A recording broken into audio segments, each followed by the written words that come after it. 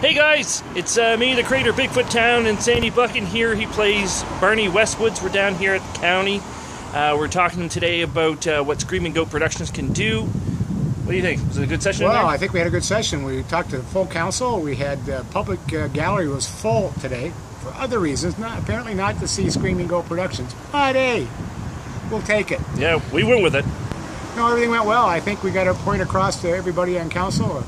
Tell them the story about Bigfoot Town. We told them the story about Screaming Goat Productions and what we can do and what we can do in the future for them. So I think at the end of the day, it was a good day for Screaming Goat, and everybody now knows about Bigfoot Town and what's coming up on Labor Day weekend at Valley Drive-In. So keep that date open for us.